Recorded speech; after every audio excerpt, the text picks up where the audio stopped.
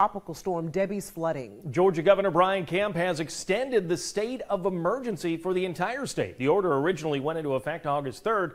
It will now expire August 20th.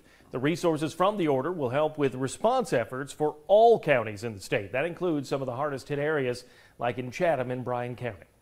Today, federal emergency leaders were out assessing damage to see how much money would be needed to shell out in order to help residents who have been impacted by the storm. It all comes amid growing concerns over FEMA's disaster fund running out of money. Our Flynn Snyder is live in Richmond Hill, and Flynn, all eyes are now on what help will be coming from the federal government. Yeah, Mike, Dawn, good evening. We're about, a week removed from this storm, and it's still crazy that we're talking about flooded roads here. We're in Richmond Hill tonight. This is Rushing Street behind me. You can see several inches of water still remain. People still having to use boats to get to their homes in spots. These damage assessments that are going on right now are a crucial part in the process to determining if the damage we're seeing across our area meets the threshold, is expensive enough, in other words, to qualify for federal disaster relief.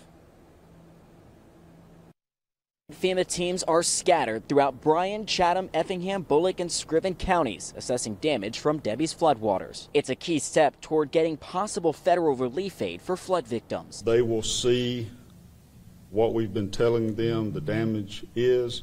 They will then report back to their FEMA administrator. If the assessed damage is deemed eligible for federal help, Georgia's emergency management agency says Governor Kemp will send a letter to President Biden. At that point, federal assistance may become available in either individual or public relief. It's just a waiting game. It's where that aid will come from that has some concern. FEMA says its disaster relief fund has run out of money, now only being used for life-saving and life-sustaining activities. We are getting toward the end of the fiscal year, and this normally does happen. Georgia Congressman Buddy Carter says Congress is expected to take up FEMA funding when lawmakers return next month. He notes that this was a measure lawmakers did not vote on before going into recess, but does not think it will cause a delay in potential aid for flood victims. And in this case, we are going to have some supplemental funding in order to get FEMA through. In the meantime, Bryan County leaders have this advice for flood-weary residents as the damage assessment process plays out. Document your damages, take pictures, because when it comes down to it,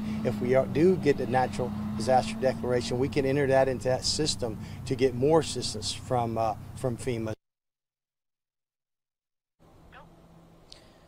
Yeah, and similar to the move that Georgia Governor Brian Kemp made in extending Georgia's state of emergency today, Bryan County leaders have also extended the state of local emergency in an effort to more easily move resources to impacted areas.